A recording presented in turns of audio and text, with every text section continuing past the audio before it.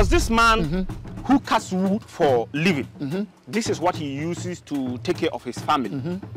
So one day he was crossing a river that every day he crosses to go to his house. Yeah. He has one wife, but they don't have any children.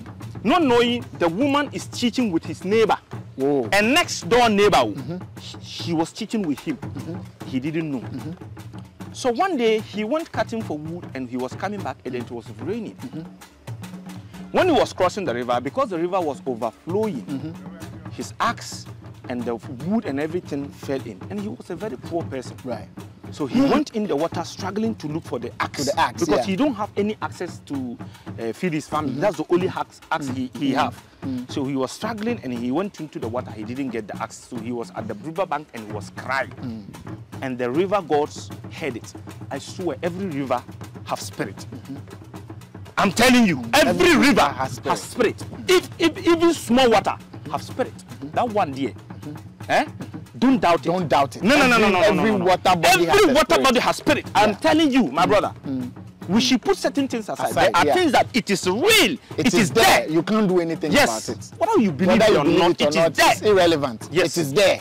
So when the river god heard his cry, the river gods came out in the form of an old man and he asked him, what is your problem? He said, oh, this is the situation. I'm taking good care of my wife and some of the family, and this is what happened to me.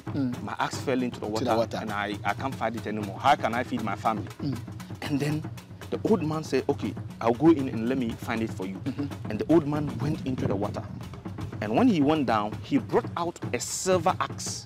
A silver axe. He brought it out and he asked him, is this your axe? He replied, no, this is not my axe. If it was a greedy person, if it was a greedy person, the person would have said, oh, the axe is for me. But because he was not greedy and he was honest, he said, no, this is not my axe. And he went down again and he brought a golden axe. A golden axe, yeah. Is this your axe? And he said, no, this is not mine. And he knew this man is not a greedy person. He's an honest person. So deep down, he wanted to help the man to get out of poverty because of how he was crying because of this axe. And he went down again and he brought the metal axe, which was for the man. And he confirmed, yes, this one is for me. And he realized this man is an honest person. He said, I am not just an old man, but I am the spirit of this river. You are an honest person. So I'm going to give you the silver and the golden axe extra to your metal axe. Go and sell it and make yourself rich out of poverty. Because you've been in poverty for so long. And he thanked the river gods, he thanked. And then he went out in the house with the axe and the golden axe and the silver axe. Very happy and joyful. When he went home, and he gave the news to his wife, and the wife was happy.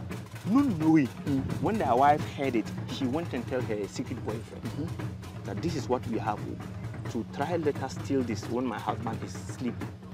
Let's run away and go and sell it and make money and live there. The man was sleeping. And the woman sneaked and then went and removed the silver and the golden axe. She went and with the secret boyfriend and they ran away. The next morning, where is my wife? She's not there.